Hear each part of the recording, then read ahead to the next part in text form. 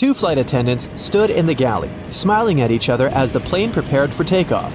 Usually, it would be a hectic time, ushering passengers in and settling them. Yet, this is a time for fun. Their flight is a ghost flight, devoid of passengers. If you ever wondered what the crew gets up to on empty flights, you're about to find out. They took a serving tray each, but had no intention of preparing food and headed into two separate aisles. It's aisle surfing time. The engines fired up as the plane rolls from the terminal to the beginning of its designated runway. The attendants place the trays on the floor and stand on them. They held on to the seats and awaited takeoff. They're laughing as the plane quickly accelerates. In no time, it's hurtling down the runway. As it rises into the air, the interior tilts. They let go of the seats, and as the acceleration continued, so did they, straight down the aisle. The first person crashes out on row 8, while the second continues until the end. A new personal best. Victory is sweet. While it does sound over the top, according to a safety trainer on the travel forum of Quora, aisle surfing is a real thing. The faint of heart could take the softer option to sit on the tray as it slides downwards. The imagination fires as to what else they may get up to. Laps around the interior, cartwheels down the aisles, skipping. They have a closed air cinema with their colleagues, air discos or karaoke on board of the plane. If you're a flight attendant and your crew wants to party, choose a song on the seat screen and take the announcement mic. Your colleagues are waiting. There are no passengers around to watch your dancing. You can do anything. The sky is the limit. A crew member made a viral video while singing in the aisle of an empty plane. Millions have watched the quirky video. It's a shame there were no passengers. It would have been excellent entertainment. Some have even said they ate food designated for passengers. However, anyone admitting to such conduct or being caught would see them face immediate dismissal, even with a new surfing record. You may be wondering why there would be a ghost flight in the first place. There are many reasons. In Europe, airlines must fulfill their obligations and continue the flight even if no passengers are on board. Similar legislation exists in America. There are time slots that allow for takeoff and landing. The European Commission has a use it or lose it rule. If airlines don't comply at least 80% of the time, they risk losing their slots to the competition. Aircraft also can't be left at the airport overnight, as you might with a car. Sometimes they need to be prepared for storage and returned to a particular location. In some situations, airlines continued flights and used passenger jets to transport freight instead. This type of proactive thinking has saved the financial lives of some companies. When you hear the term ghost flights, you may be thinking something a little spookier, like in a horror movie. And you'd be right, there have been actual documented ghost flights. In 1943, a flight on a combat mission disappeared following a raid on Naples. In Libya, the wreck was discovered, but not until 15 years later. None of the crew was found. The following year, a second expedition to the site found water fresh enough to drink, coffee that still had flavor, and radios and machine guns in working order. The public became fascinated. It was a ghost flight mystery. For most flight attendants, their everyday experiences aboard an empty plane aren't particularly spooky or as much fun as our aisle surfers. They're far too busy for all of that. Your typical plane will land, and the passengers depart, leaving behind quite a mess. Not everyone is as tidy as you and I.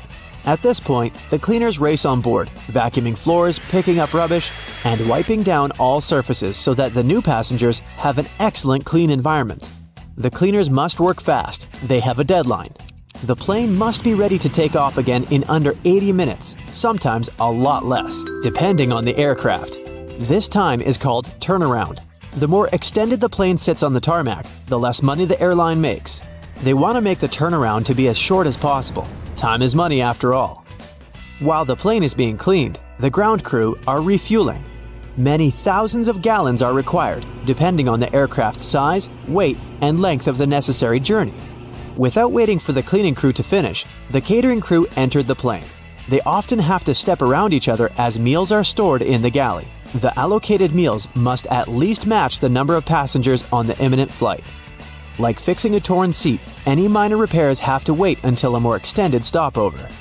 As the organized chaos continues, the baggage holds are emptied by ground staff, while the new baggage arrives. Some of the more complex handlings can be moving the luggage to the carousels. There isn't much room, and sometimes the handler will have to crouch down low to get the job done. A lot of strength and skill is required, and the clock is ticking. The attendants are busy too.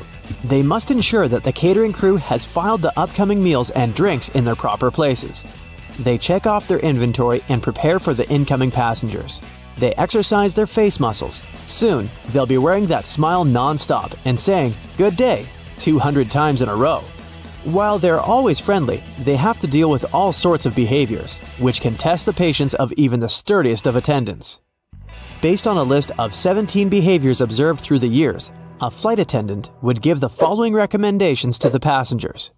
The flight attendants at the boarding door say hello to every passenger, sometimes over 200 times in a row. Would you please say hello back? They're happy to help and recommend passengers push the buzzer only when necessary. The attendants collect trash during specific times, wear gloves, and prefer not to race back and forth. There's something that bothers most people when passengers take off their shoes. Please make sure to have a fresh pair of socks. If you sit in the exit row, please don't put any luggage under the seat in front of you, because it can block the way of the flight attendants. For example, if they need to use rubber slides urgently. Everybody knows about the rule to turn off the mobile phone, but not everybody knows why it's so important. Let's suppose all the passengers turn on their phones. In that case, the high-frequency electromagnetic fields of the mobile phones can disturb the plane's navigation system and cause false indications. There is a risk the pilot can make a wrong decision about the landing, especially if it's in terrible weather. The crew recommends keeping the seatbelt fastened during the whole flight, even if the sign is turned off, because heavy turbulence can occur unexpectedly, and the plane can be put 900 feet lower. You can loosen up your belt to feel comfortable, so the flight attendants will be happy you're safe. Passengers get into a confined space on board an airplane and may unconsciously begin an instinctive struggle for a place under the sun. Please keep in mind that this is a temporary condition. Treat each other with respect, and keep your seat back straight while the food is served, or when your neighbor gets to the seat. Passengers sometimes leave their headphones on while conversing with a flight attendant. The attendants may ask the passenger if they want refreshment, and they might get a blank stare in return. Would you mind taking off your headphones? Something that happens on every flight is when the plane is about to take off and someone decides that they want to go to the bathroom. It's all about good timing. Preferably not when the plane is hurtling down the runway at full speed. Please wait till the takeoff is over because it may be dangerous. While their job can be tiring, fortunately for us, flight attendants are patient, kind, and friendly people. They push on regardless of how tired they may be. International flights in particular can be long, taxing affairs. So, who could blame them if they find themselves on a ghost flight and decide to let their hair down, aisle surfing a bit with pleasurable distraction? And what would you get up to if you happen to find yourself on an empty flight? Want to catch a glimpse of what flying might look like in the future? Then you're in the right place. Economy class lie-flat bunk beds, vertical flying vehicles, AI-powered in-flight meal service. Buckle up and let's start our flight. But first, I need to ask you, have you ever heard of the Crystal Cabin Awards? Oh, those are like the Oscars of aviation interior design. And here are some of the most recent winners. Meet Skynest, a lie-flat bed for people traveling in economy class. These nests are supposed to be used on long-haul flights. The design is based on a sleep pod island located in the middle of the plane. And you can book a 4-hour time slot if you want to take a real nap during your flight. The best news is that this design is likely to be introduced next year. While traveling in premium economy on long routes, you'll be able to use smarter seating design. It includes wider seats and twin armrests, which means no more fighting for space with your neighbors. Plus, there will be fully flexible rows with cushions that can be elevated, creating lie-flat beds. Lufthansa Group has promised that premium passengers will be able to book suites with double beds and travel on temperature-controllable heated or cooled seats. As you see, these days, airline companies are working hard on new designs of aircraft cabins, and it might impact the entire future of air travel. At the moment, they focus on travelers' experience within the walls of the plane. As a result, we have some mind-boggling products. Check out Singapore Airlines first-class suites, or Air France's La Première cabin. which is believed to become one of the best first-class cabins in the skies. It's going to feature suites equipped with separate sofas and chairs, and each suite will have 5 windows along the cabin wall. This will make it the longest first-class suite in the world. But then, Airbus went and patented the idea of a more interactive flight experience, especially for those lucky passengers occupying window seats.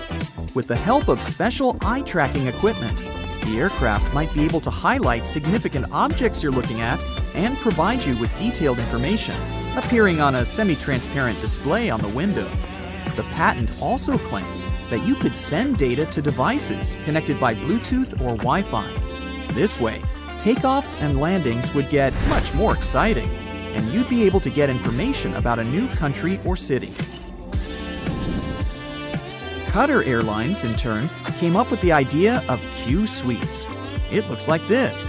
On the sides, you have individual suites, while the middle part can be transformed. You can choose to have a double suite to travel together with your partner, or you can have some private space, or even move the walls and turn the place into a quad suite that you can use for a meeting. There might also be some improvements in economy class. They're bound to bring more comfort, especially on a long-haul flight. A company called Zodiac Seats filed a patent based on a zigzag configuration of seats. Look at this aisle, which contains 3 and 4 seats, with each of them facing in the opposite direction. This allows for way more shoulder space than regular seating. Plus, passengers have a lot of leg space. Yes, some people might feel a bit uncomfortable having to face their neighbor for more than 8 hours straight, but aren't these space improvements worth it? Now, you might know that moving around the cabin while flight attendants are serving meals and beverages is kinda tricky. Plus, you have to eat at a specific time with everyone else. Or, if you're not feeling hungry, forego the meal altogether. Well, robots might be the solution. One company has suggested using perfectly sized pods that could slide along the rail in the middle of the aisle, delivering drinks and food ordered by passengers. This way, you could get your meal at the most suitable time for you without leaving your seat. This solution is likely to solve the problems with meal service. Even better, it might allow for fewer galleys in large planes. Unfortunately, this idea was filed 60 years ago and hasn't been implemented yet, so maybe it's not as great as it sounds. Another idea connected with in-flight meal service includes using AI. According to its creators, the technology will record what passengers leave on their trays, and later use this data to suggest various catering plans on subsequent flights. Now, even though these innovations sound like they're going to make traveling way more comfortable, they're not exactly revolutionary. But look at these innovations! Vertical takeoff and landing aircraft. Hyundai Transys's air taxi cabin concept optimizes space and prioritizes your privacy in a shared cabin. If we talk about short flights, there's City Airbus Next Gen. That's an all-electric, vertical takeoff and landing vehicle with 4 seats based on the lift and cruise concept. It can operate within the range of 50 miles and has a cruise speed of 74 miles per hour. Another amazing prospect is passenger aircraft with AI co-pilots, or even pilots. Some experts claim that planes could potentially be flown on a fully automated basis. Not everyone agrees with this idea, though. A skilled pilot is part of a complicated safety system that reduces risks and keeps passengers safe. Pilots have to be navigators, technicians, engineers, and weather experts. On a regular working day, a pilot needs to deal with ground crew, other air crew, cabin crew, air traffic control, and passengers. That's a lot. And don't forget that they need to communicate well, not only in aviation terms, but also on an interpersonal level. Will AI be able to do the same? Time will tell. But let's get back to the boldest ideas about the future of air travel. Some experts think that sometime around 2040, you'll be able to catch a hypersonic plane ride. Lots of people believe that the era of supersonic planes finished in 2003 when the Concorde commercial airplane was decommissioned after decades of being unprofitable. But it seems the situation might change soon. New supersonic aircraft will fly at incredible heights, and their speed is likely to beat at least 6 times the speed of any other passenger plane. Traveling from New York to London, in this case, will take less than 2 hours. By comparison, these days, it takes a conventional airplane 8 hours to fly from one of these cities to the other. There is one problem, though. The supersonic plane tickets will cost a lot, and statistically, people tend to prioritize price over speed. So, experts don't think that a lot of people will be eager to pay a few $1,000s to get from London to Sydney in 4 hours. Plus, such planes will need a lot of liquid hydrogen fuel, and at the moment, it's not cheap. By the way, you might not recognize a plane from 2050. These flying machines will keep changing for the next several decades, and the chances are high that, at some moment, windows will start to disappear from airplanes altogether. This way, aircraft will become stronger and better suited for high speeds. Windows make planes heavier, which results in larger fuel consumption. No wonder cargo planes don't have windows. Planes will also become sleeker and will likely be covered with solar panels. There's also a concept of a plane with its cabin made out of transparent polymers. I don't know about you, but I don't think I'd ever board such a plane. Talk about aerophobia. The chances are that in a few decades, we'll see a hypersonic plane with a jet engine that can turn into a rocket, that can fly into space. Liquid oxygen would get injected into the exhaust, turning the engine into a rocket. It would help the aircraft reach enormous speeds, and on the way back, the engine would turn into a regular jet engine once again. Welcome aboard our flight from London to Miami. It will take us 4 hours and 30 minutes. The weather in Miami is... Wait, did the pilot just say 4 hours and a half? It sounds like a dream, but it will most likely become our reality in less than 10 years from now. Boom Supersonic, an aircraft manufacturer, is working on a passenger supersonic jet called the Overture that will be able to carry 65 to 80 people at twice the speed of current commercial aircraft. One of the major American airlines is interested in buying around 40 planes. The plane that's going to cost $200 million has recently passed the wind tunnel tests. If all goes well, the first finished Overture prototype will roll off the line in 2025 and will travel at nearly twice the speed of sound. The plane will be able to show its top speed over the sea, so it should be ideal for transatlantic flights. And then, traveling from, say, New York to Paris should take no longer than 4 hours. But first, it will have to get all the official permissions to do it. Some people are skeptical about the whole passenger superjet concept as they remember the story of the Concorde. That high-end plane delivered people from London to New York in about 3 hours and serviced other transatlantic connections. The tickets cost a whopping $10,000 per seat, and passengers got access to a super exclusive lounge with lobster and Angus beef for lunch.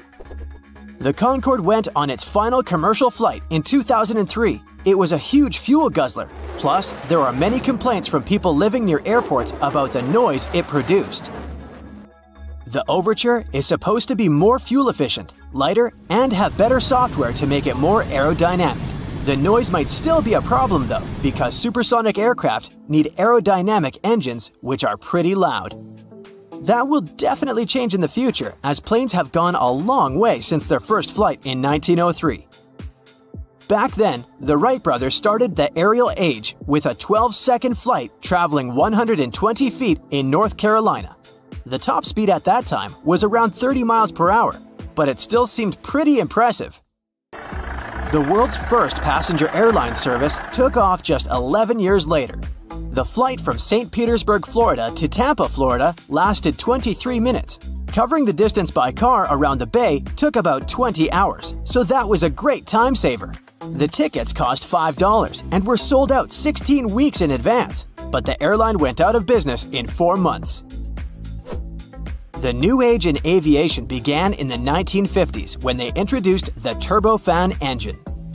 It became possible as they started using temperature-resistant materials and complex air cooling systems. Planes also became lighter as they were made of composite materials. The wings have also improved over the years. The airfoil, that's the part thanks to which the air travels faster above the wing than below it, became a real game changer. Thanks to it, the planes keep a low speed during takeoff, which means they move smoothly and burn less fuel. The fastest plane in the world so far is North American X-15. It was rocket-powered and made of aluminum and titanium. A huge wedge tail helped it stay stable at that super speed. The rocket plane set the world's altitude record, reaching an altitude of 67 miles. Oh, and to make it even more impressive, it happened back in 1967. So, if it was possible back then already, why don't we all just fly rocket planes? Or at least supersonics, especially on long-distance flights? In terms of speed, passenger planes are still where they were 50 years ago. Mostly because speeding flights up would also make them way more expensive. Flying faster means burning more fuel. Plus, supersonic engines are expensive to produce and maintain. Another reason is natural forces. The winds affect the speed of a plane, and no technology can control the wind. A strong tailwind can help it move forward at a higher speed, and a headwind can slow the aircraft down. Planes mostly fly at altitudes of up to 7 miles. Up there, the air is thinner, which means there's less resistance and a plane can fly faster and save some fuel. Also, the lower temperatures make the jet engines more efficient.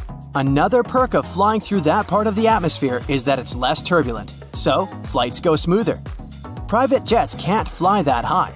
They're smaller and their engines aren't strong enough to reach such an altitude, so they stick around to 15,000 feet. Ever notice those white trails that planes leave behind? Their official name is contrails, and they're like artificial clouds planes leave behind. When the plane reaches its cruising altitude, temperatures get quite low, about -67 degrees Fahrenheit, and the water turns into particles of ice. The higher the level of humidity is, the bigger those trails get, and you can see them long after the plane has disappeared. So, thick and long contrails can be a sign of an upcoming storm. Sometimes contrails can even be colorful. The droplets of water that are formed up in the atmosphere can freeze in different sizes. They all reflect sunlight at different wavelengths, causing the effect of a rainbow. When all the colors mix, it appears white, the most common contrail color. Airplanes don't take off with the wind, but actually against it. It's kinda like a kite. To make it fly, you launch it against the wind, and there it goes. That's because there are 4 forces of flight: lift, weight, thrust, and drag. The lift is generated because the speed of the air is higher above the kite than below it. The kite is pushed upwards. This is the lifting force. Going through a storm is one pretty scary experience, but is it really as dangerous as it seems? In fact, the most critical moments in windy weather are takeoff and landing. Plane manufacturers test their aircraft and specify speed limits at which the pilots should move in different weather conditions. At some airports, the winds are pretty severe all year round, so landing can get pretty wobbly. It requires a real pro of a pilot to land when the wind strikes the runway. Sometimes, the wind unexpectedly changes its speed and direction. The pilot really has to know what they're doing to land when the wind direction changes. Otherwise, the risk of overshooting the runway is pretty real. Extreme heat is another weather condition that can stop a plane from flying. Airplanes fly by generating lift with their wings. The air below the wings takes the plane up. In extreme heat, an airplane can't produce that much lift. That's because hot air expands and becomes way less dense than cold air. With less lift, the plane may find it really hard to take off and fly. Electronics will unlikely respond well to extreme heat or humidity, and the AC system may fail. Smaller jets can't operate at a temperature of over 118 degrees Fahrenheit. Larger Airbus and Boeing planes perform the best below 126 degrees Fahrenheit. Those mysterious chimes you hear during the flight are a kind of a secret language the crew uses to communicate with each other. The chime you hear shortly after takeoff informs the crew that the landing gear is getting retracted. A single chime during the flight is a sign that one of the passengers needs the assistance of the crew. When they're serving meals and run out of food and drinks, they can ask their colleagues to share, using a high and low chime combo. 3 low tones means serious turbulence is approaching, so the crew needs to buckle up. Have you ever noticed the flashing light in the cabin before takeoff? You have nothing to worry about. It occurs when the pilot disconnects a plane from the airport power supply and it switches to the onboard one. This rapid transition may cause flashing.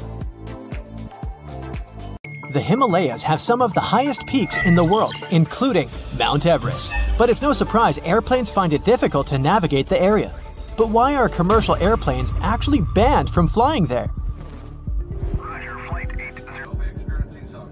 For starters, these mountains have an average height of more than 20,000 feet.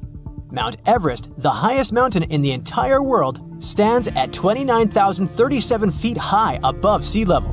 The area is rough, filled with snow, and has almost no flat surfaces. In case of sudden cabin depressurization, it would be really difficult to perform an emergency landing, since there's literally no flat area there.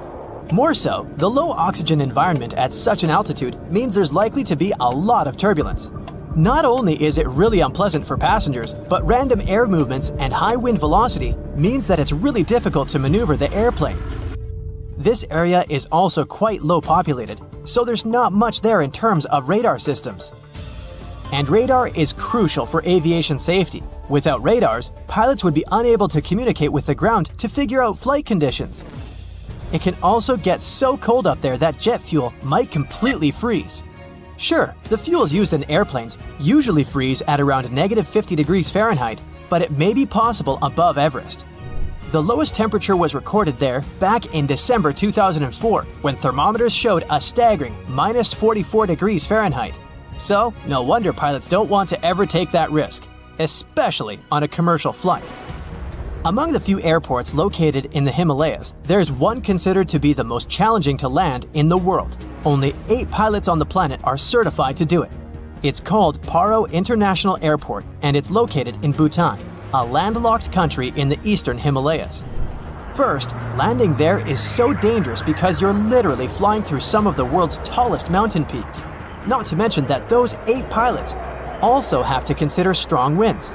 Despite the challenges, they do manage to safely land over 30,000 people each year. Moving further, there's no radar there to guide the pilots, so they need to maneuver the aircraft entirely in manual mode. The pilots need to track their movements based on specific visual landmark checkpoints as they approach the runway. Moreover, flights are only allowed there during daylight hours and under good visibility. These pilots also need to watch out for utility poles and roofs on the hillsides too.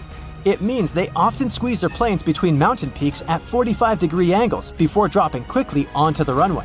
No wonder only 2 airlines fly to Paro International Airport. Apart from these commercial pilots, there are specially trained helicopter rescue pilots who spend most of their career at 20,000 feet in the sky. Most of the time, they partner with equally experienced climbers who train by crossing the Khumbu Icefall. It's dubbed the most dangerous square mile on the planet. Made up of ice pillars as tall as a 6-story building, this huge stretch of the glacier on Everest's western side is filled with bottomless ice holes.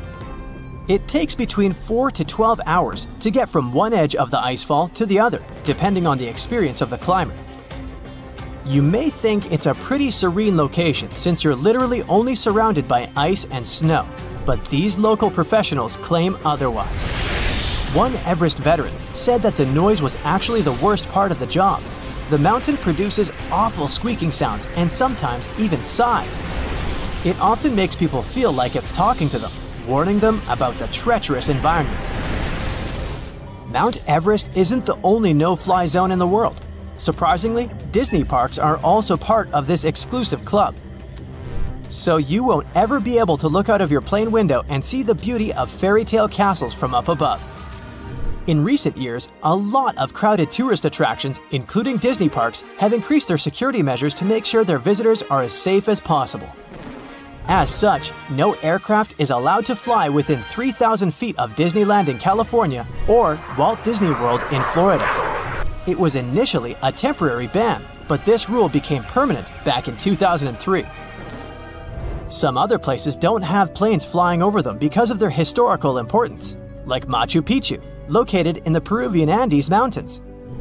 There's also a large number of rare wildlife species and plants that grow exclusively in this area. It's crucial that they're protected as well as possible. What does it have to do with planes not flying over that area?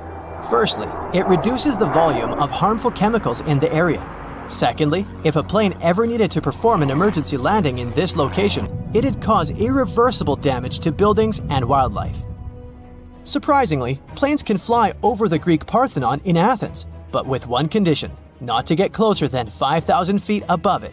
This way, the historical building is kept a bit more protected from any emergency landings, since there are specially designated areas around it.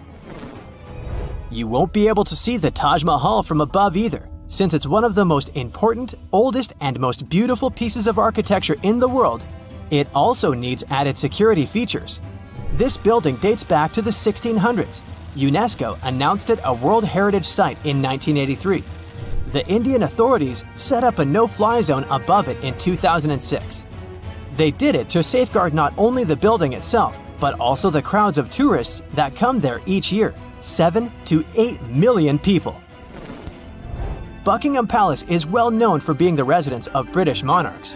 So, for the Queen's security, a no-fly zone was set up here too. Planes aren't allowed to fly over Windsor Castle either, to make sure the royal family is equally protected. Other important British buildings with no-fly zones include Number 10 Downing Street, the British Prime Minister's official residence and office, and the Houses of Parliament.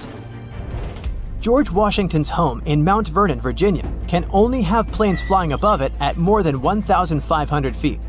The historical wooden mansion was built for President George Washington between 1758 and 1778. Unfortunately, the building has seen a lot of damage over the years, so in an effort to preserve it better, authorities decided to prohibit vibrations produced by flying aircraft. That's why another no-fly zone was established there. It covers the airspace above this National Historic Landmark. That's probably the reason why you'll rarely see pictures of this house from above. Since it's the residence of the US President, it's not allowed to fly over Washington, D.C. It's also the home of Congress and other establishments. So, the authorities set a special flight rules area, stretching for 30 miles around Ronald Reagan International Airport. This means that it's one of the airports with the most precise takeoffs and landings. Pilots have to carefully tackle no-fly zones, which sometimes results in uncomfortable takeoffs for passengers. Whenever a pilot breaks a no-fly zone, it's a big problem, like the one that happened back in 2005, when a pilot accidentally steered the plane into a prohibited zone. The capital had to be evacuated immediately, and their regular activities were interrupted. Other capitals of the world have similar requirements, like Budapest, for example. In the capital city of Hungary, planes aren't allowed to fly over the ancient inner city of Pest and the Buda Hills. Almost all air traffic is generally prohibited above Paris too, with some exceptions. Aircrafts flying no lower than 6,500 feet. Flying helicopters are also a big no-no within the city limits. Only certain choppers undertaking precise missions can get special authorization. Generally, passenger planes aren't allowed near the island of Manhattan either, partly because of the really tall buildings there and the added risk of collision, but mostly because all three major New York airports, John F. Kennedy International Airport, Newark Liberty International Airport, and LaGuardia Airport are very close to each other, so the air traffic in the area has to be really well thought out to make sure the planes don't cross paths. Pilots can't eat similar meals when they're working. Imagine that you're on a transoceanic flight. The airplane is flying over the Pacific Ocean. Flight attendants deliver the dinner meals. Everyone is enjoying the pasta. The sauce tastes a bit funny though. That's probably okay. After all, you are eating an aircraft meal. It can't taste like a 5-star chef plate. Time goes by. Oh no! You were right! Something was indeed wrong with the food. But if all the passengers have the same problem, so do the pilots. To prevent both of them being out of order, pilots are advised not to eat the same meal at the same time. In such a scenario, if one pilot feels bad, the other one can take over. I mean, this is not an imperative rule stated by the Federal Aviation Administration, but most airlines make their own rules about this matter. Flight attendants have access to hidden equipment, such as a defibrillator, supplemental oxygen, a fire extinguisher, and duct tape.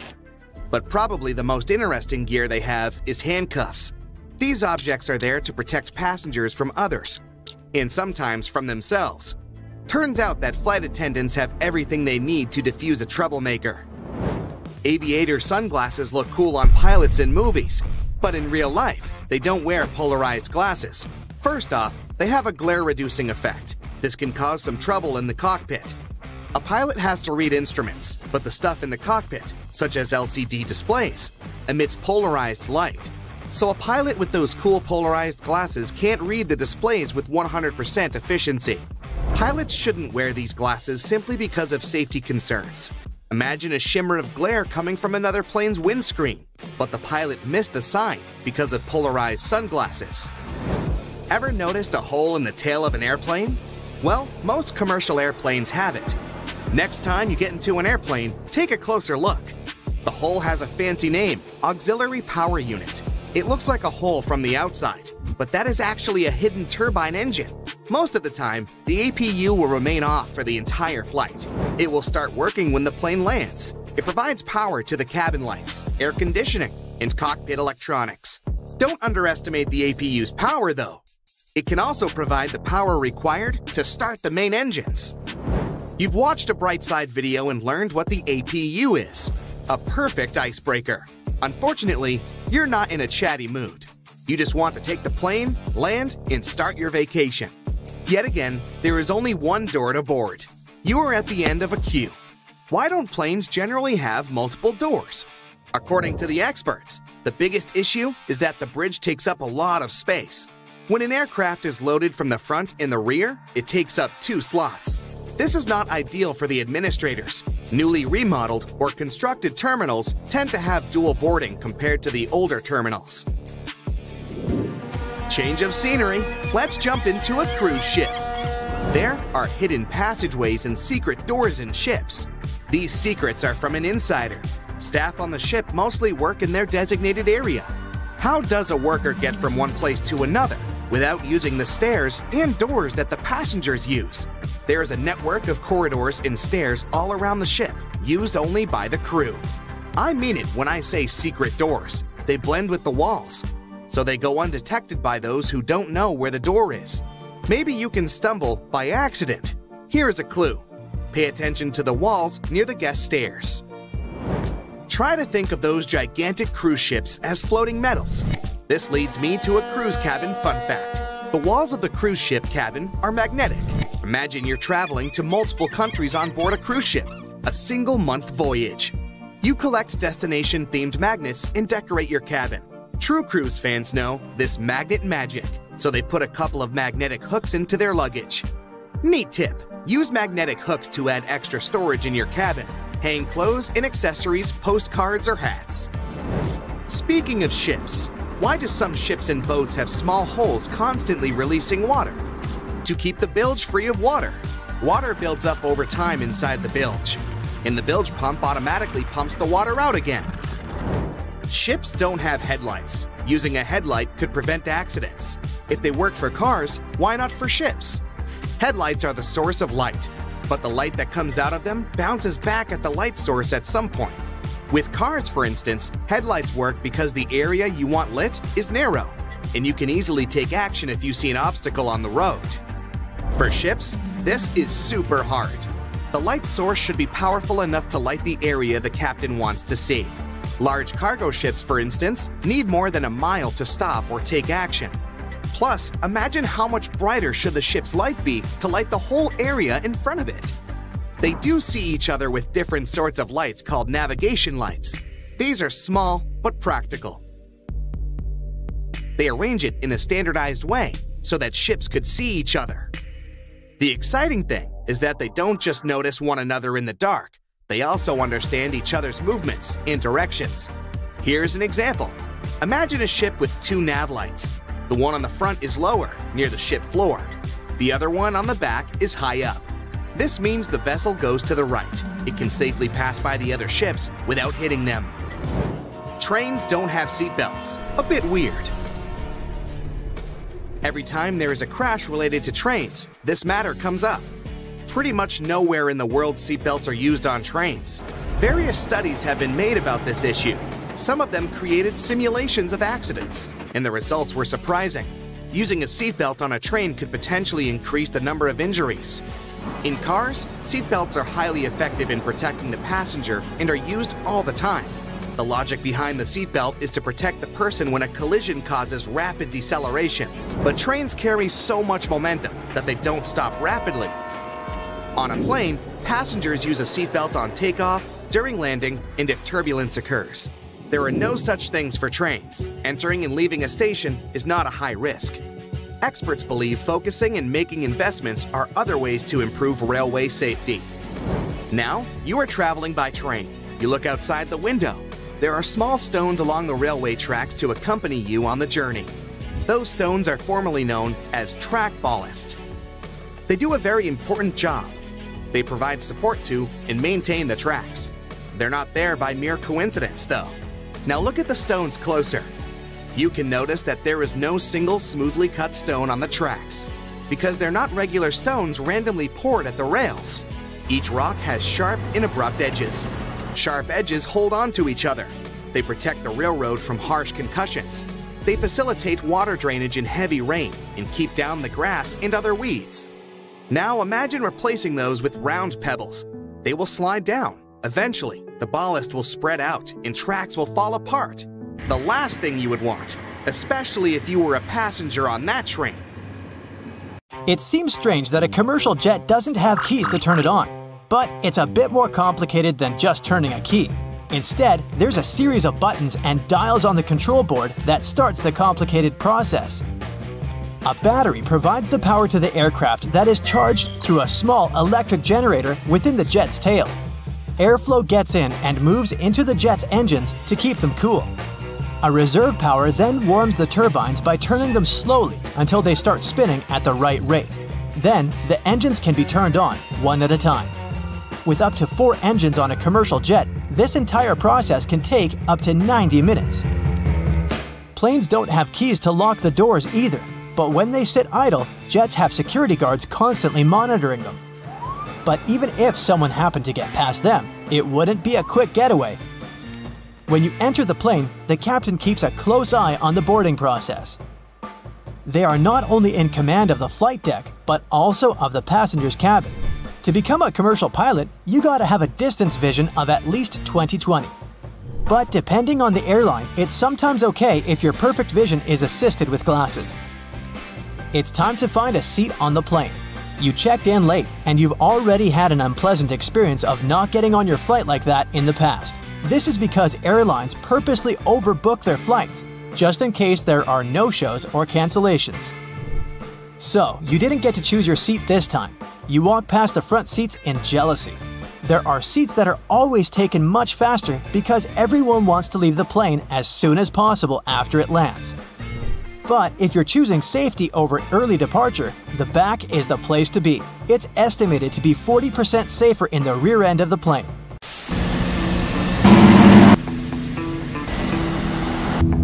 Maybe you prefer to drive instead of flying? The chances of something dangerous happening to a plane during a flight are 1 in 11 million.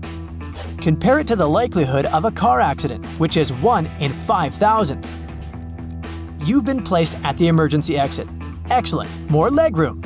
Over the past 30 years, legroom has been decreasing more with every year. Up to 5 inches on some airlines. No, you haven't been getting taller. The reason behind this is the more people they're able to fit in, the more money the airline makes. Airlines don't build their own aircraft and use factory-made planes. From there, each airline will determine its own seating structure. This is also why the seats don't line up with the windows.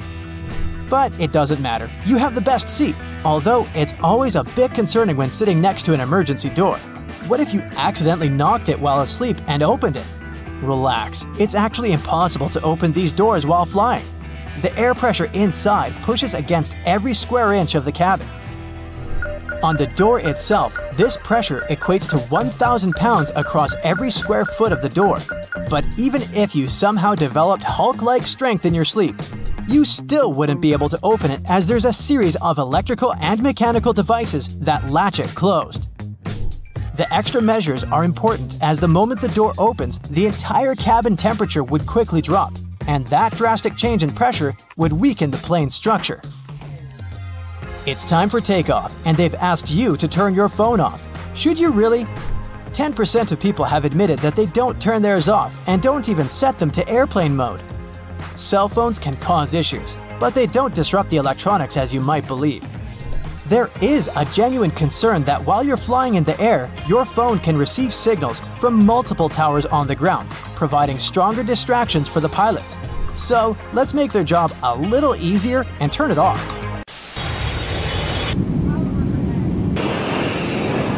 The plane has reached 40,000 feet, your ears have popped, and the seatbelt sign is turned off. The flight attendant walks down the aisle with their arms held outward.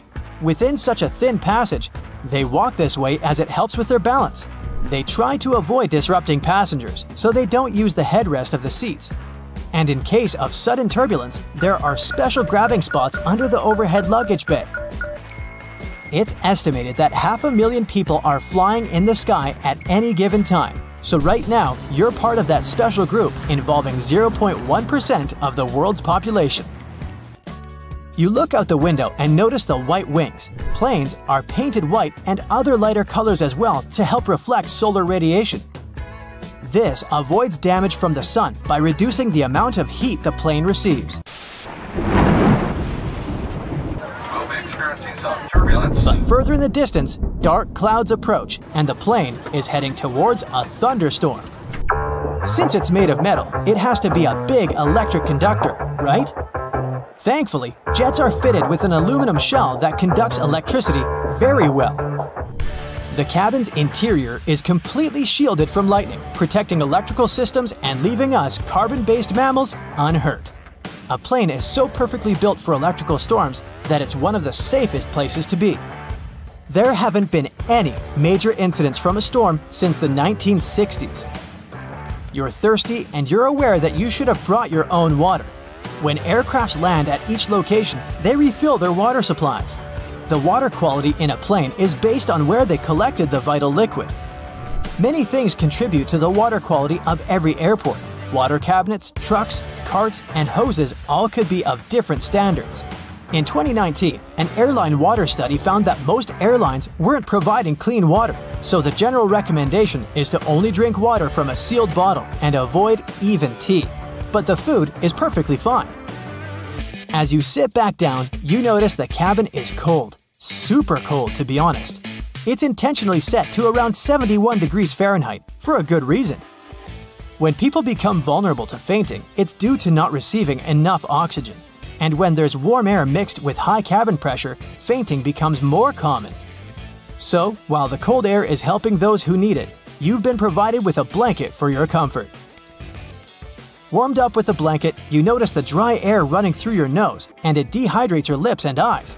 But don't worry, the air is completely safe and very clean. 40% of the air is recycled and goes through a thorough cleaning system to remove all dust and airborne bacteria, and the other 60% comes from the outside. The humidity levels in the air get very low, and that's why you feel all that discomfort. It's now dark outside as the plane begins its descent to land, and the lights are dimmed. The dimmed lights aren't for the pilots or crew or those at the airport. They're for you. If something goes wrong while landing when it's dark, they'll have to start an emergency procedure. The dimmed lights are there to help your eyes adjust and help you follow towards the exit in the dark easier. But luckily, today, it won't be necessary, as your journey has come to an end. Is the sky like a desert? Can a commercial aircraft fly faster than the speed of sound? Can you fix a plane with a piece of tape? Let's check your intuition with this cool truth or myth airplane quiz. Make sure to note down your correct answers and share your score in the comments. So, the first one for you. Commercial airplanes are more fuel efficient than your car. True or false? That's actually true. Commercial flights have been more fuel efficient per person per mile than cars for more than a decade. Better technologies and a larger number of people that fit in one plane have decreased the energy intensity of traveling by air by almost 74%. As for cars, it's been just a 57% drop. Okay, how about this one? There's no row 13 on a plane. Well, come to think of it, I've never seen a 13A or any other letter on my boarding pass. What about you? That's true, but only partially. In those countries where the number 13 is considered unlucky, there's really no row 13. But in other countries, the missing number may differ depending on what is believed to bring bad luck there. Opening a plane door during the flight is a real safety risk. It sounds kinda terrifying to me, but is it true? You can relax, that's just a myth. For one thing, the doors are locked, but even if they weren't, no one can open the door of a flying plane. It's physically impossible. The cabin pressure won't allow anybody to do it. When an airplane is at cruising altitude, it's pressurized. The difference between the inside and outside is huge.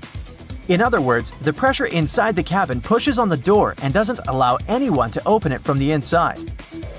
Even better, the airplane door is called a plug door. Its inner edge is wider than the outer. That's why it acts like a bathtub drain stopper, corking the doorway without falling through. Your skin is drier on a plane than it would be in the middle of the Sahara Desert. Can you believe this? And if you think this is true, you're absolutely right. The airplane cabin is pressurized, and the humidity there is set to 20%. For comparison, in the Sahara Desert, the average air humidity is around 25%, and your skin is used to at least 40% of humidity.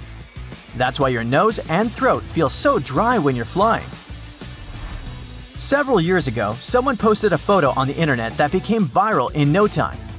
In this image, there was an airline technician, and he seemed to be fixing a plane with duct tape. So the question is, could it be true? Or was it just a fake? The answer isn't so simple. It wasn't your regular duct tape, so partially, this fact is a myth. But it was some kind of tape, known as speed tape. It costs around $700 per roll.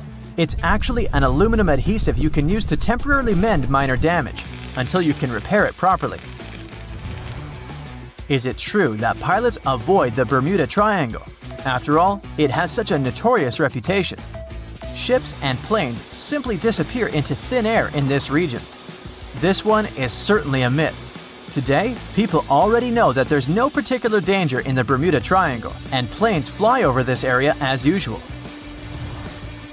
Airplanes mostly fly on their own, with autopilots doing all the work. Myth or truth? What's your bet? It's a widespread myth. Many people are sure that planes are some super automated mechanisms that can fly mostly by themselves, and pilots are there simply for backup. In reality, though, flying is a hands-on job. It needs constant attention and a skilled flight crew. There once was a plane that flew twice faster than the speed of sound. Can it be true, or is it too far-fetched? This fact is definitely not a myth. The Concorde could reach a speed of 1,330 miles per hour. That's much faster than the speed of sound, which is around 767 miles per hour. And that's indeed almost twice as slow as the Concorde. You might have heard this scary fact before. Planes empty toilets right in the air. Sounds alarming, but is it true? Fortunately, that's only a myth. There's absolutely nothing to this legend. Airplane toilets use a vacuum-based system to transport all the contents out of the bowl and into a special tank. It's located in the rear part of the aircraft, and this tank gets emptied only on the ground. This is a tricky one. When a plane is flying towards the east, it can reach higher speeds. So, can the speed really depend on the direction? And this is true. It's possible thanks to high-altitude winds, known as jet streams. They blow at a speed of 100 to 300 miles per hour, and since our planet rotates from west to east, aircraft moving in the same direction can use these winds to move faster. Do you think pilots can control airflow to keep passengers sleepy and relaxed and save on fuel? This one is definitely a myth. If you ask a pilot this question, you might hear "ridiculous" in reply. The truth is that pressurization determines the oxygen level in the cabin. How about this one? The world's tallest air traffic control tower is as high as a skyscraper. Can it be true, or is it just an impressive myth? I know it's hard to believe, but it's actually true. When an airplane lands, it needs the assistance of runway lights and airport beacons. It's part of the responsibilities of the air traffic control tower. It also manages ground traffic. No wonder such construction needs to be extra tall. The new Bangkok International Airport in Thailand has a 430-foot tall tower. Its height is almost the same as the height of a 40-story building. It cost $18 million to build the tower. I've got another tough one for you. The sensitivity of your taste buds dropped by 30% during the flight. Yes or no? This is true. The pressure in the cabin combined with the dryness of the air kinda numbs your taste buds. But the most curious thing here is that this mostly affects salty and sweet flavors. If you're served something spicy or bitter, you can still taste it as usual. Airline caterers try to take the decreased sensitivity of your taste buds into account while preparing airplane meals. They have to modify lots of good old recipes to make your food taste better. As soon as your oxygen mask is on, in case the cabin is depressurized, you can relax and breathe out. You can still use it till the end of the flight. I wish it was true, but is it? Sadly, it's a myth. Passenger oxygen masks usually provide enough air to breathe normally for 10 to 15 minutes. In other words, it's just a temporary solution. But in most cases, this time is enough for the plane to go down to the altitude of 10,000 feet. That's where people can breathe without using oxygen masks. And since planes descend very fast, the need for additional oxygen lasts for a few minutes at most. By the way, the oxygen system gets tested regularly during special maintenance checks. Plus, both passengers' and pilots' oxygen flow doesn't depend on electricity. Masks use individual oxygen generators, so even if there's some electrical problem on board, the oxygen doesn't get cut off. Many people say that the plane is the safest means of travel, but do you believe in it? That's a myth. Flying is the second safest. Studies show that the elevator is safer. Unfortunately, it won't be able to take you to the Bahamas. Okay, this last one was kind of a joke. Statistically, planes are indeed the safest way to get to your destination. So, how many correct answers did you have? Tell me in the comments below. Me, 8. Duh. The plane had been in the air for a mere 25 seconds when the pilots noticed weird noises and bizarre vibrations. They tried several ways to improve the situation, but nothing worked. The engine surges continued, and just over a minute into the flight, when the plane reached 3,000 feet, both engines failed. First the right one, 2 seconds later the left one. The pilots decided to return to the airport they had just left. At the same time, they tried to restart the engines. Nothing seemed to work. The flight crew made a decision to pitch the plane down and then level it off. Perhaps it could help them gain some speed for the glide. But soon, they realized they wouldn't make it to the airport. Was the plane going to crash? That's when the miracle at Gotrura occurred. The morning before the flight started as usual. Regular pre-flight procedures, good weather. The members of the flight crew were experienced pilots. A 44-year-old Danish captain with over 8,000 flight hours under his belt, and a 34-year-old first officer from Sweden with 3,000 hours. So, what could go wrong? The plane itself was almost brand new. It was a McDonnell Douglas MD-81 nicknamed Dana Viking. It made its first flight on March 16, 1991. By that fateful day, the aircraft had been in service for a mere 9 months. There were 122 passengers and 7 crew members on board. Flight 751 Scandinavian Airlines was a scheduled flight from Stockholm, Sweden to Warsaw, Poland. On the way, the plane was supposed to make a stop in Copenhagen, Denmark. The aircraft took off from Stockholm according to its schedule at 8:47 a.m. local time. But by that point, the people inside had already been doomed, all because of a terrible sequence of events before the departure. It started the night before. The plane arrived at Stockholm Airport after a flight from Zurich. It was 10:09 p.m. The aircraft spent the night at the gate outside. It was cold. The temperature dropped to 34 degrees Fahrenheit, just above freezing.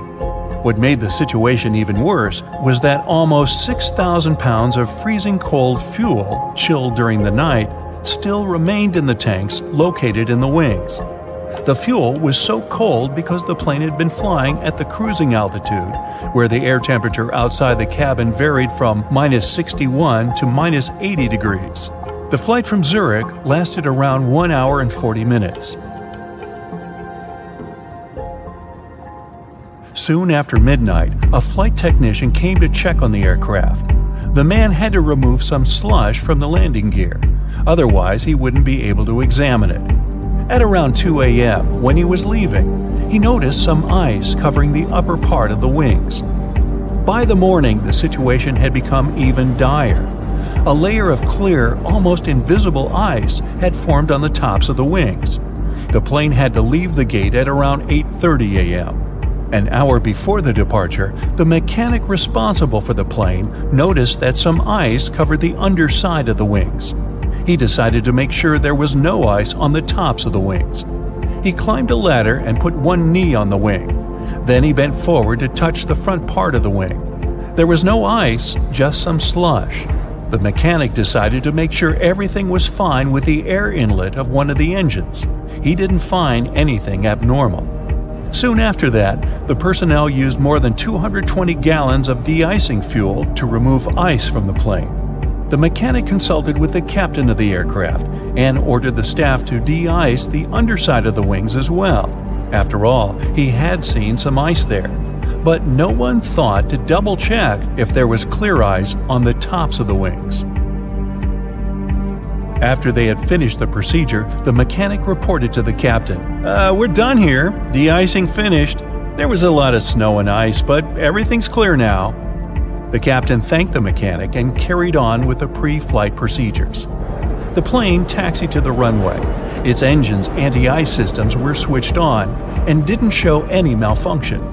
But several passengers later claimed they had seen ice sliding off the upper side of the wings while the plane had been taking off. And still, the plane left the ground and headed for Stockholm as usual. But shortly after the takeoff, several pieces of the overlooked ice broke off. At full speed, they slammed into the fans of the engines near the tail on both sides of the plane, ruining the blades. It led to a series of surges, and the rest is history. Meanwhile, somewhere in the cabin, Scandinavian Airlines flight captain Per Holmberg, who was on board as a passenger, noticed something was amiss. At first, he informed the flight attendant sitting in the rear jump seat that the right engine was surging. She tried to contact the flight crew, unsuccessfully. Then, the ununiformed captain rushed to the cockpit and asked if he could help the pilots.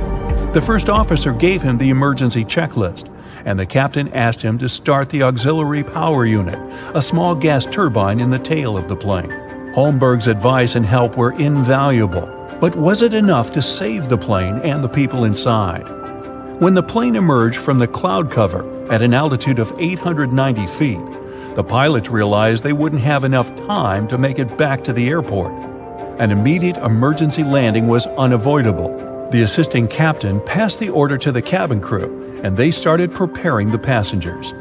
There was a large field to the north of the plane, but the captain realized they didn't have enough time to reach it. So he chose a much smaller field in a forested area in the direction of flight. It was not far from the village of Gotrura in Uppland, Sweden. The plane was just 1,300 feet above the ground when the assisting captain started extending the flaps. At a height of 183 feet, the captain reported to Stockholm Control, "We're crashing to the ground." 7 seconds later, the plane hit several trees and lost a huge chunk of its right wing. By that time, the landing gear had already been extended and the speed had decreased to 139 miles per hour. Moments later, the plane's tail struck the ground and broke off. The aircraft kept sliding across the field, still at high speed. It traveled 360 feet, with its main landing gear leaving marks on the field. At one point, the plane lost the main and nose landing gear. Its fuselage broke into 3 parts. Miraculously, there was no fire. If you look at the pictures from the crash site, the plane torn into pieces, with its parts scattered across the field, it's hard to believe that all 129 people on board the plane survived. It seems like a miracle, but it was also thanks to the flight attendants' quick reaction and the correct instructions they gave the passengers. They didn't panic and told the people to adopt the brace position just in time to avoid fatalities. Even more surprising, almost all passengers, except for 4 people, made their way out of the plane on their own. No wonder this accident was nicknamed the Miracle. The aircraft, though, wasn't as lucky. The 9-month-old plane was damaged so badly that it was an immediate write-off. Everyone praised the actions of the flight crew. The landing was incredibly skilled, especially in such a fast-developing, very dangerous situation. The captain himself admitted that few pilots were ever forced to put to the test the skills they got during training, at least not to this degree. He said he was proud of his crew and relieved that everyone had survived, and he never returned to piloting commercial planes. That little yellow hook you can see from the airplane's window if you're sitting next to the wing is there to help you in case of an emergency landing. Inflatable slides can only be deployed from the emergency exit doors in the front and the tail of the plane. In the middle, the passengers would have to walk right out on the wing and get to the ground from there. But jumping from the plane wing isn't safe because it's just too high. And here's where those little yellow hooks come in handy. The flight attendants tie ropes from the doors and through the loops for the passengers to hold onto.